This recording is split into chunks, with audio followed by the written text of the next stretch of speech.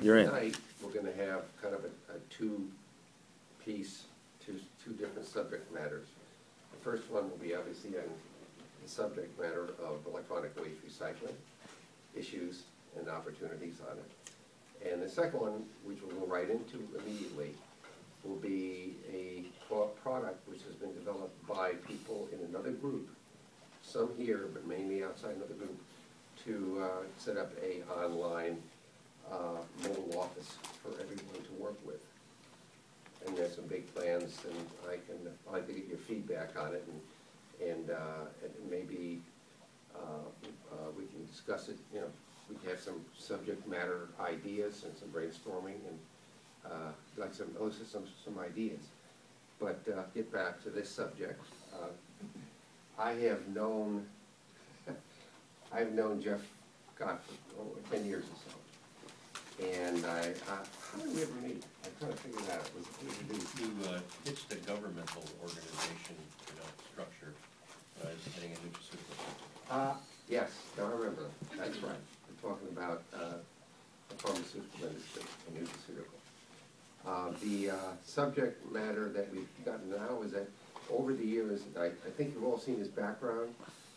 He's had a lot of experience in different areas, but I always looked at him as a creative person, and he has a kind of a thirst for knowledge, and he's a brilliant guy, and he comes up with some great ideas that, with a twist and a different thought, really creates a new image of what business is he in. In this particular PC Recycle, he's done marvelous things with it. It started only recently down here in Southern California, and it's really grown to be a major company in the area of electronic waste recycling here in a very short time. And without any further delay, why don't you tell them what you know, and give a little background on yourself, too. Oh, really? Absolutely. Thank you for the invitation. It was very kind to meet fellow entrepreneurs and business leaders, and I please feel that in our discussion tonight that you can interrupt me, talk about anything that you feel you're working on or would like to find out how it relates to what we do. I have business ADD. After a few years of developing something and seeing that it's on its feet, I have no interest to make $1 million and keep going with it. I really, at the front, and Tom knows this about me, I'd rather take something that's problematic or something that needs to be done, or I see a gap in a system and I say, well, let's take it and let's explore it. PC Recycle is exactly that model for me. This is a CEO who came down, had 5 operations up in Washington State, really really started the recycling industry up in Washington. Came here and said, I'm retired, I'm not going to do anything, but he was just a sweet soul, and we talked and I said, California needs to build this, and there is nothing in the Tri-County, Santa Barbara, Ventura, North LA County area. This would be a wonderful thing to introduce, and sure enough, we started with in the Roy Hills with 2,000 square feet, outgrew it in just a few months, developed up to a 15,000 square foot facility, outgrew that in a little more than a year. Now we have 2 facilities running at about 30,000. We're just about to go into a retail operation, and we can keep going, but the model works. And the reason why is it's a growth industry. There is, as we'll go through tonight, you'll see that when we were growing up, there was 1 TV for every so many homes. As it's matured now, it's like 25 cell phones for every home. And if you want, go look in your drawers, see how much you have in your technology. We were talking just a few minutes ago. I still have 100 pounds of electronic waste in my garage. So why would I have it? Because I still want to go and tool around in the garage and pull things out and plug things in and play with them. So all of us see that this is where technology is and what we want to use. I'm going to walk you through a little bit about the company, how it's structured. My background was there. I know Tom wants me to go on. I've run for-profit operations. I've run non-profit operations. Neil, am I lined up okay? I'm not falling out of your border? Very good. So I'll just walk you through a little bit about what this company was. And this is what PC Recycle was in the beginning. They started as a retail operation. Let me tell you the first client, and you can see how it grew. There's a little software company that was in Seattle where it began. It's called Microsoft. And what he could do is buy out containers. And so he went and he started buying their containers and just opened it up and became like a mini Fry's up in Washington State. But there was a need for recycling, so he began not only recycling but refurbishing, and then this industry grew and grew, and he was able to do 5 or 6 of these. Did quite well over about a decade. What was very interesting is he got knocked out because a big company came along and said, "You don't want to work with PC Recycle, you want to work with us. We're a national company, and we know how to get this right, and we'll take care of you with all the right regulations, with every concern." And what PC Recycle was generating several $1 million for Microsoft at the time, the big company that came in cost them several million dollars. Because what they did is they showed them all the things that they weren't doing right and how they could actually squeeze them. So sometimes, you know, being an entrepreneur and being a small business, you can streamline a lot of these operations. And because this is a growth industry, that's what we learned is stay under the radar, you know, move things out faster, and it worked out very well for them. They got Microsoft back, by the way, after a few years. This is Matt. His background's fascinating, and I would probably spend hours just talking about how this kid escaped from Iran, got into Pakistan because they come from a Baha'i family, which is persecuted in Iran. They were able to immediately get you know, status here in the United States and were brought over. And he started with nothing, and then little by little he brought his family over so they wouldn't have to undergo, as you read in the newspaper, all the wonderful persecution that goes on in the Middle East. This is a little bit of the operation that we have going, and basically what this is just a straight assembly line to actually take apart television sets. And instead of, you know, you'll see in more normal businesses that they just lay it out flat and they take off the plastic and they throw it in the box. Well, Farhad or Matt decided, why don't we just drop it? So that way they just keep working and dropping it. So all these things underneath are the drop boxes. So they just keep dropping it in, and then we don't have any interference. The guys come in with forklifts or the pallet jacks, pull everything out, stack it up, put it in the containers, and we just keep moving it out. Very simple commodities that we do. There are different standards. Every business has to run by standards. I find it just amazing that this is really almost still in the cowboy phase of being developed as an industry. There's a lot of things that need to be learned.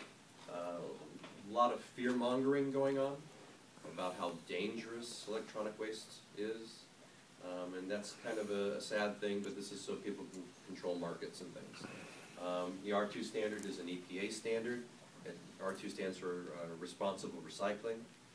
Then an independent group, a for-profit company, came up with the e-Stewards standards and are now trying to push a world standard of what we should do for recycling. The good news is recycling really has come a long way in the last 20 years. It's phenomenal. Not that much gets put into, thankfully, into dumps, into landfill sites. A lot of the recyclers are actually taking the time to actually separate them. You've seen all the machinery that large recyclers use, and so they're able to use magnetic separation, paper, plastics, so this is an important thing. I'm not going to go into the details yet about what this is. But some of the things that we have to do in terms of establishing a business, as you would imagine, is we have to have, you know, an environmental health and safety management system.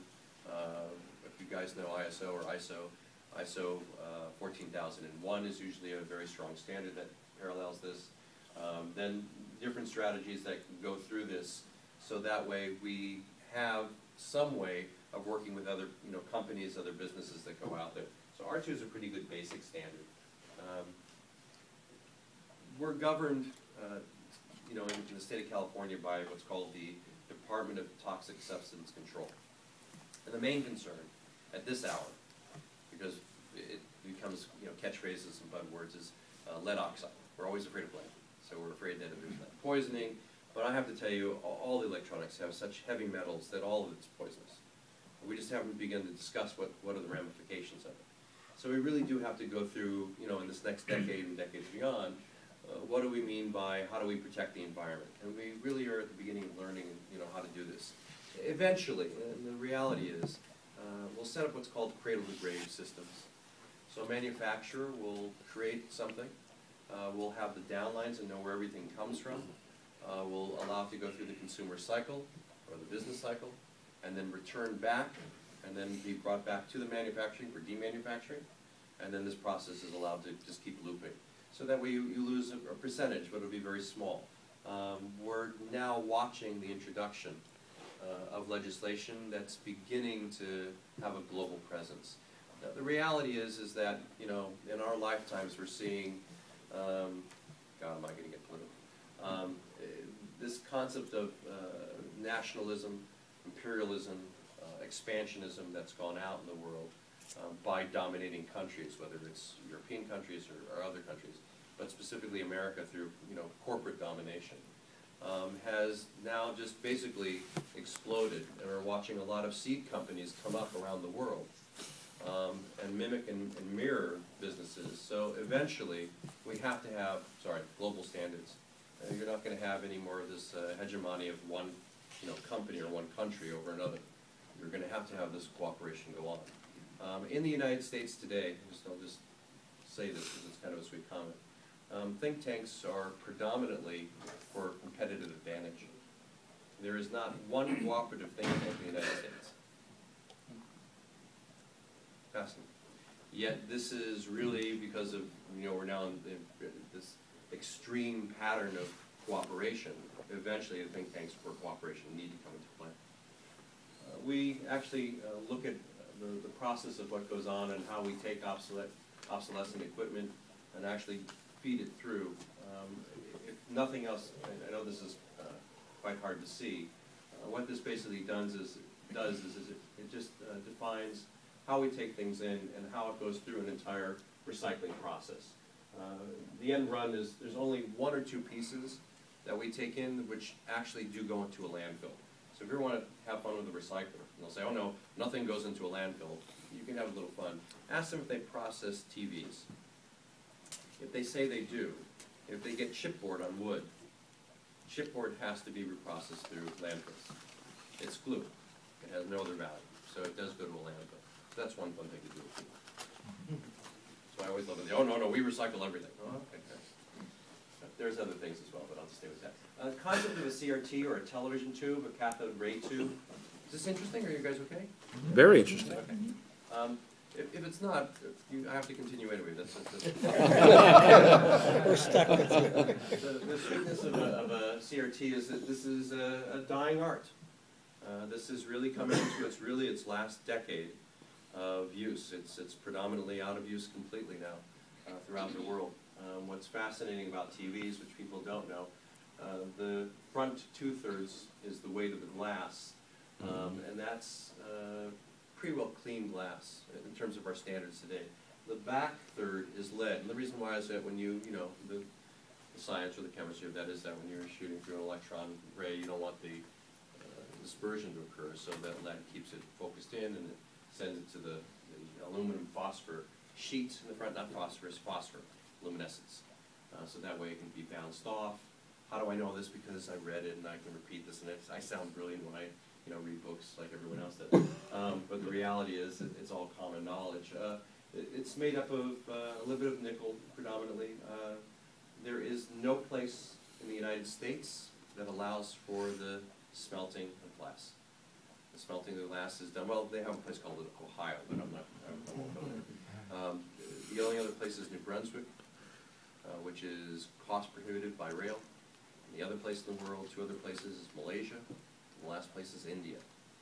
And what they do is they recycle the glass. There's a couple of ways we can reuse the glass, which is sweet. Not permitted in California. California only allows glass-to-glass recycling. But there is glass-to-cement recycling. There's glass to asphalt recycling. There's glass to brick recycling. So there are potentials to use the glass different way. So if that's clean glass on the front, yes. Why can't it be smelted in California? What's the reason? There are no smelters, are no active permits for smelters in California anymore. Because of the byproducts? Because of the pollution to the air, pollution to the water, pollution to the land. So they've blocked it off.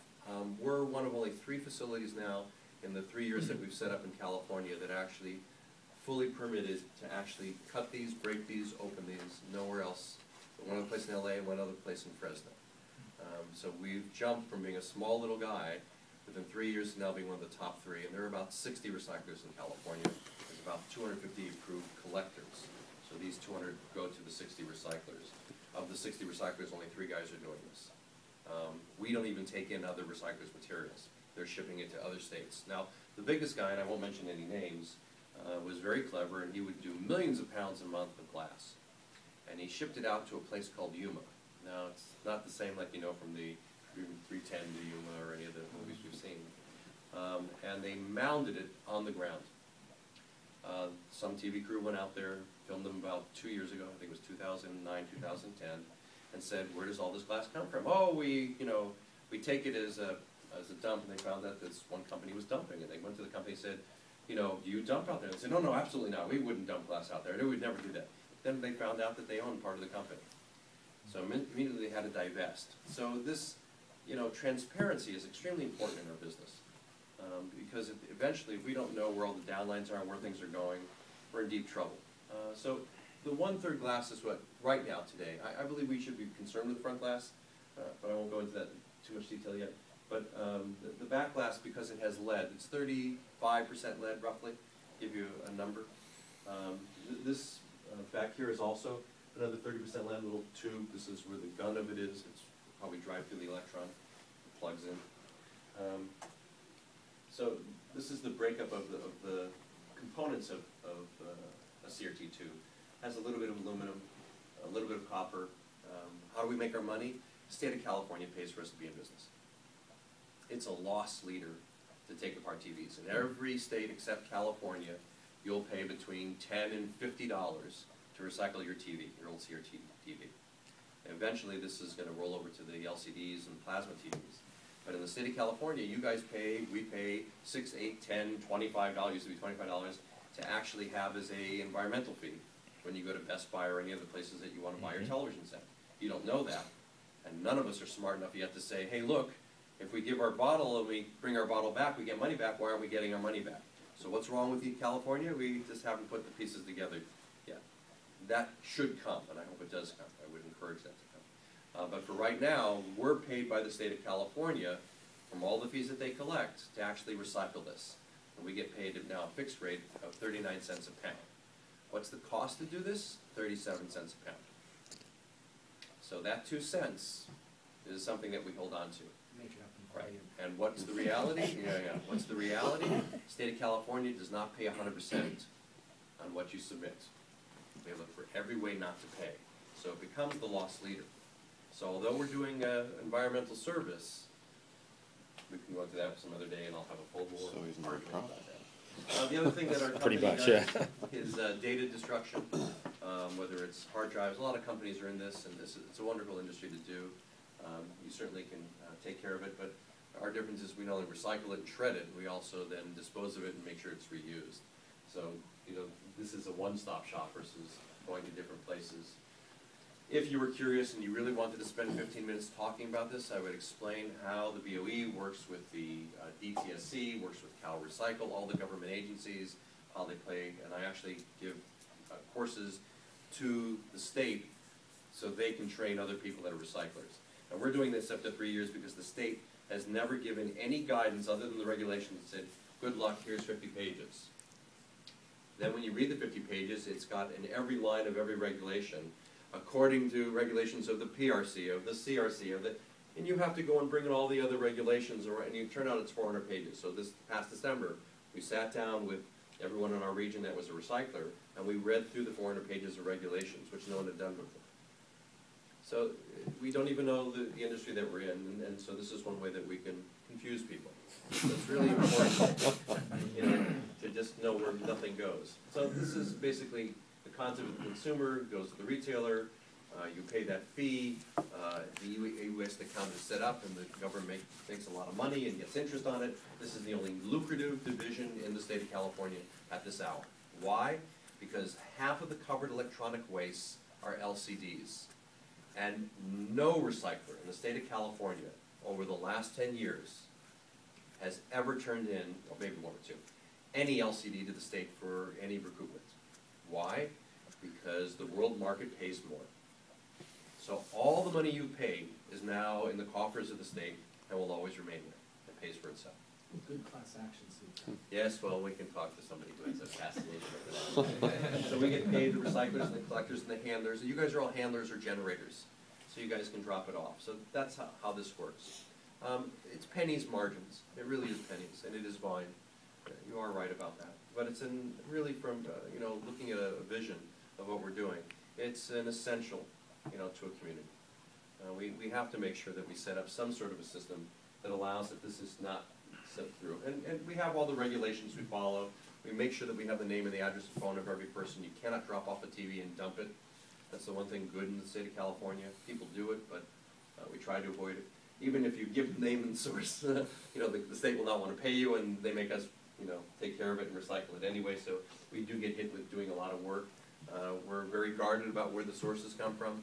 So if you bring stuff from Arizona or from another state, we'll say, please, unless you want to pay us 39 cents a pound, we don't want to handle this. We want to make sure that this is all being carried. We're very, I guess, you know, isolationist, but that's the way that goes. The nice thing is that if you're running a business, one of the ways that you can generate income is to host e-waste events.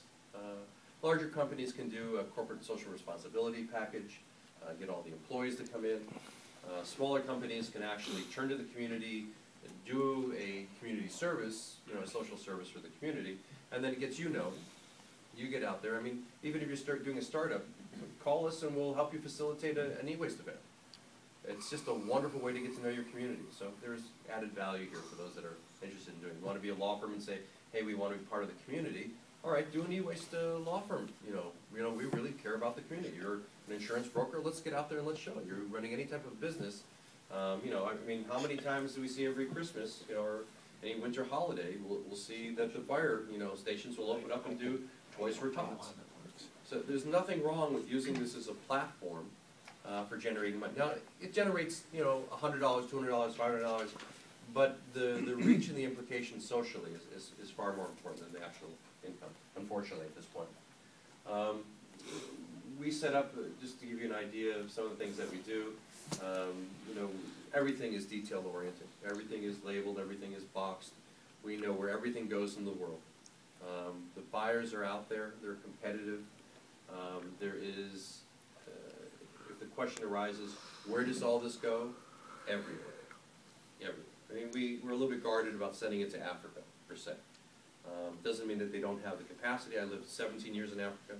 I'm telling you, they have great capacity to do a marvelous thing. Yes, I did live in Africa. The beauty of it is that they can certainly handle all of their electronic waste and many things beyond that.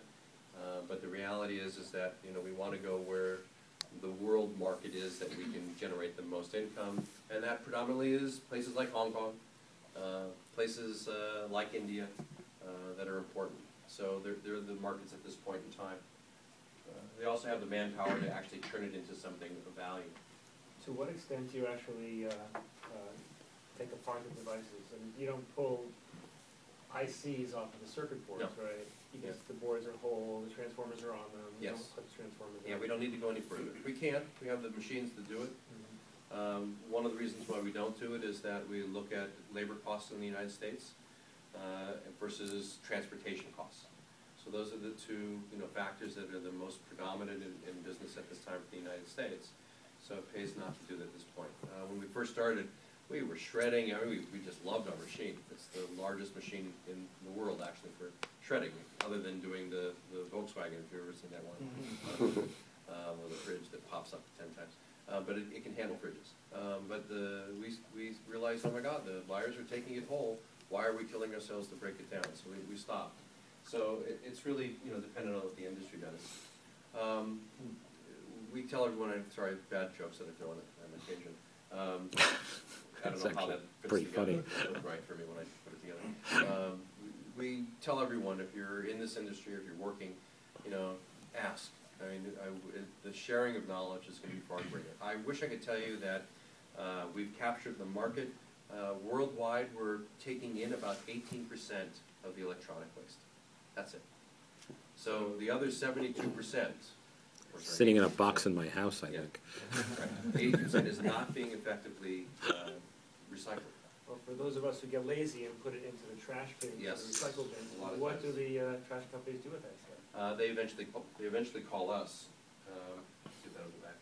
Yeah. They eventually call us, and they say that, in fact, we're now starting to work with a couple of larger companies. Yeah, there's also this carbon footprint issue. Again, one of the reasons why I was mentioning how a large company goes in and tries to sell you a bill of goods, it's actually counterproductive because they hire transportation companies. So we've got one recycler who goes up and down the state of California with 53-foot containers. He brings it all the way inland, then brings it all the way back to ship it out. So he doubles all of our carbon footprints.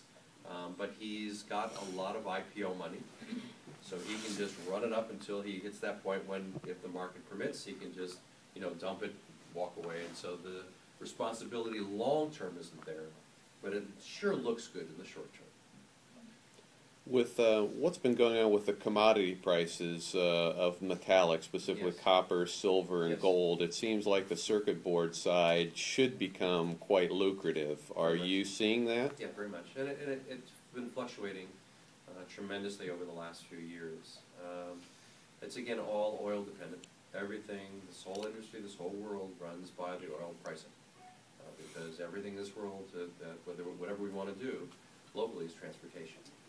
So we're at that point now where you'll see gold going up and stabilizing at a new level, but you'll see copper prices going down, which makes no sense whatsoever. So we've lost 25% of its value in the last 3 months. But 2 years ago, it's at the same value. So again, sliding. Some of the that was trends. probably what was going on with China in building. They've slowed down and they were sucking up Very all the much. wiring in the world. Very So much, very much. Yeah. So what's the next growth market? You're going to watch again around the entire Southeast Asia is going to grow up again because China will become us. And they're going to look to outsource to neighboring countries that are smaller, Mongolia, Tibet. They're going to look at all the different countries, Vietnam again, and they'll take on new partners. They can certainly turn around North Korea tomorrow if they wanted to economically. They have the human, resources to do that. So these things will occur, and this is the reason why eventually it levels out, but this could be another couple decades of playing. What about rare earths? Rare earth, there's a lot of it. I mean, people don't realize how much it is.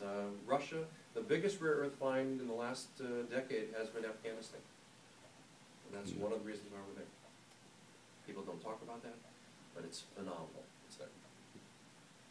Just in two questions. One, in let's call it collection, community-wise, how come we don't have the pink barrel that we can put all of our electronic waste in? Where's the? Shame on you. You and I worked on that. What do you know? No, I mean it residential.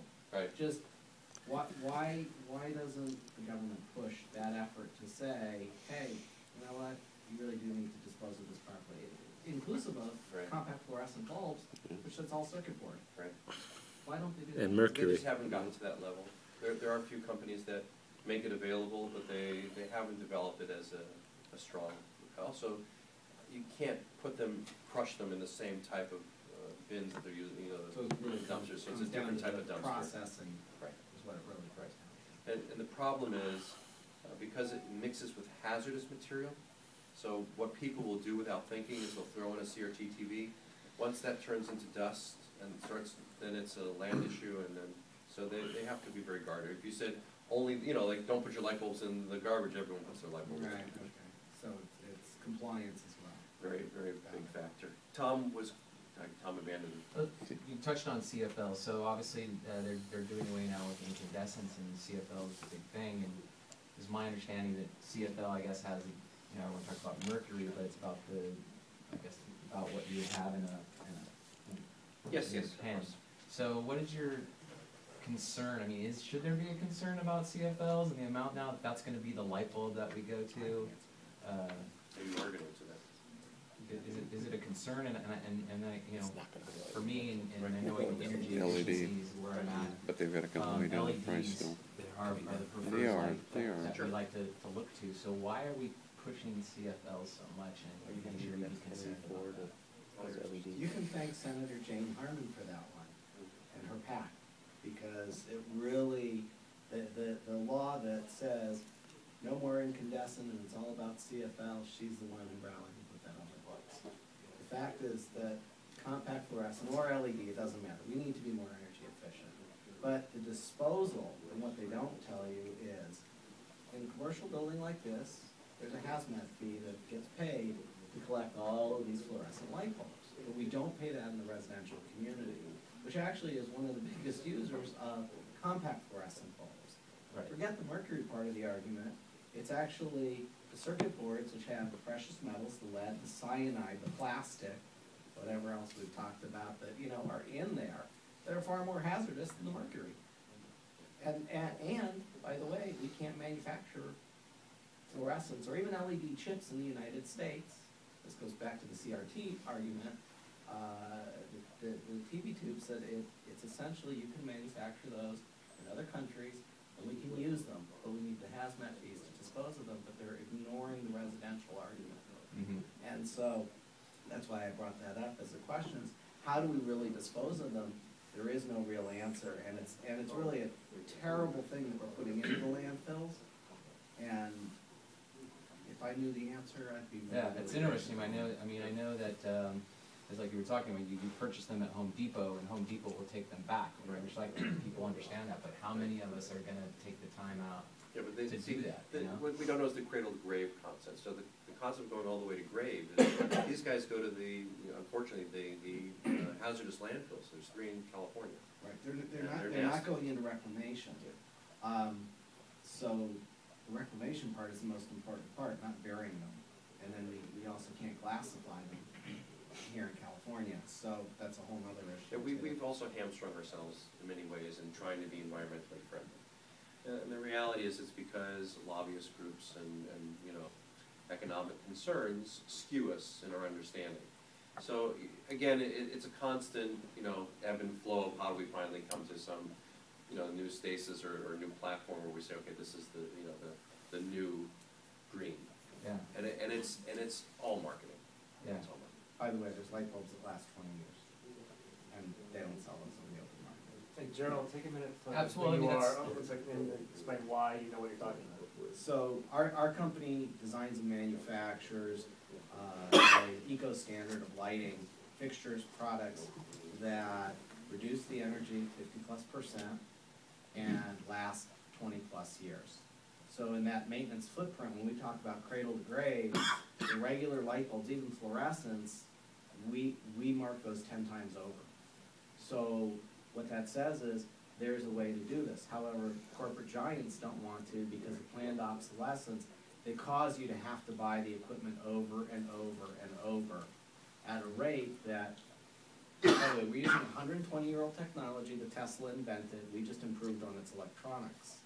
Our concerns, and Jeff and I have talked about this too in the past, is how do you then in 20 years reclaim these and put them back into a system so that we are as a manufacturer being environmentally responsible. But I got a 20+ year span to have to worry, remember fluorescents, compact fluorescents don't even last that long in your house. They're terrible products, and they're expensive versus a regular light bulb. So we look at this on a global concept, but What in about a on the US energy, concept. on the energy use side of it though? Are you at home most of the Comparatively. day? Comparatively. Comparatively, that's also the life cycle KWH. event, but that's what we talk about, cradle to grave life cycle events that say, what's your usage factor and where are you using it?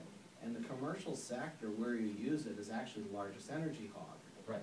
So when you look at that, you have to say, what goes on with all of these as they blow out, and then how do you put those back into a system without poisoning our landfills? And what Jeff does is great by taking these things, you know, putting them into a neat little package of a pallet and putting them back into a system, okay?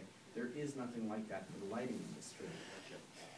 And it's an incredible argument to have, but the solution really is buy a different product.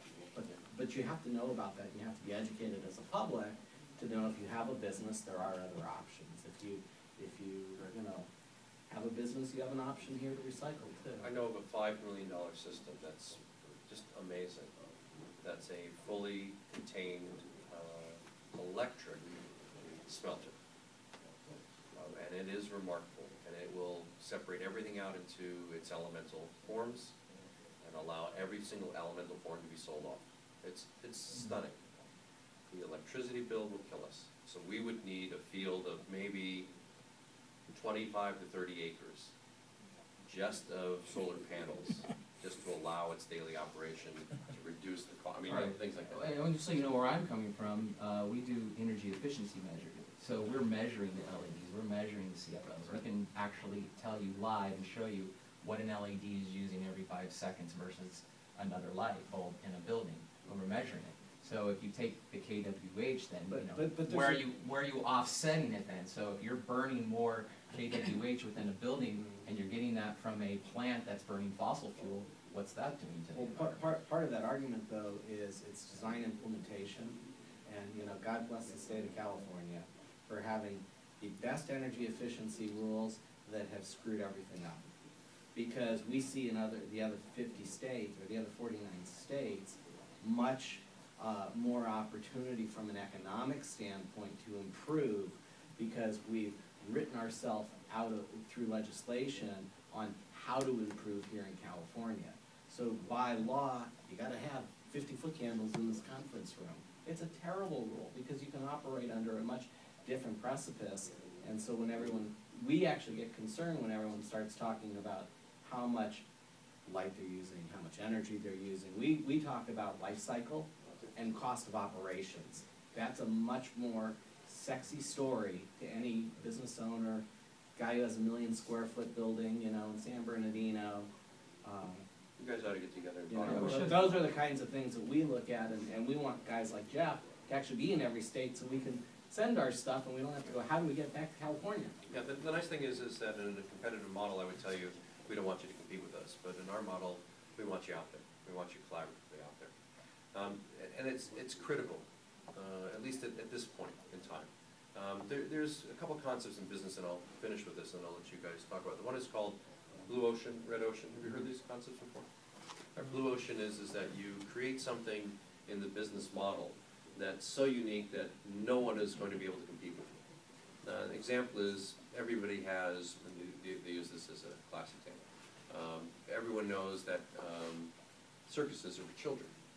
But if you make Cirque du Soleil and make it for adults, you're in a unique model, and no one will compete with you. The rest of us are, thinking that we're in the environmentally friendly, recycling model. So what we do is we offer our services and we say, if you come and you work with us, we're going to pay you 5 cents a pound for all your electronic waste scrap.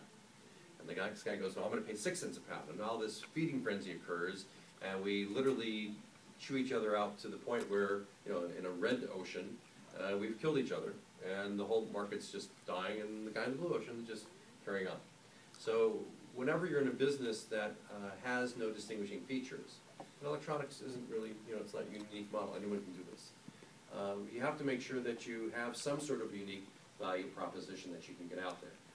In our case, it's setting up a higher standard and allowing for, really a better quality of knowing what things are being done. But the reality is we can all do this. I wish I could tell you this is a difficult model. It's not. Anybody from Arkansas can be electronic waste recycler, and it's lucrative. It'll make you money. Please. I had, my last presentation, my presentation here last month was moving my business to the cloud. So I had lots of PCs and servers and various things, and I found it was very challenging to try to get rid of this stuff. And I stored it for a couple of years. I believe I called, I saw your ads on the internet. Okay. I called, nothing happened, so. I'll make sure nothing happens. Well, so I ended up taking it to Goodwill. Good, and Goodwill And they brings it to said, us. now, do they bring it to you? Yeah, or they what bring do it to us. Okay. So it all ends up in the same place either Yeah, way. because we're the recycler. They're all collectors. They all say we do the right thing, and that's great. And the nice thing is there you got a nice write-off. So it's good we give it. So you use that advantage if you can. I think nonprofits have that service. It's like giving away your car. I think it's an important step. That's the collaborative model. Unfortunately, the state is taking us in a combative model. They want to hold on to their money, and they're not seeing the value of having flexibility. So I think going back to this comment, that Carol's making about regulations, when regulations are too binding or too literal, which we tend to do as a society, that's why we're so litigious. Forgive me. I can't argue with anything you just What said. happens is that we start interpreting words instead of the spirit of the law, or actually what was the whole concept of what we're trying to do. So, you know, I love litigators, I appreciate them, I prefer arbitrators. You I think he's prefer- lying? His lips are moving. Right, it's right, I'd like to recycle a lot of litigators, through the shredders. But the reality is that you work with the system you've got, and this truly is the best system we have in the world, hands down. And this has got a lot of problems, but it's still, you know, the best thing going on there. So, that's it. Thank you very much.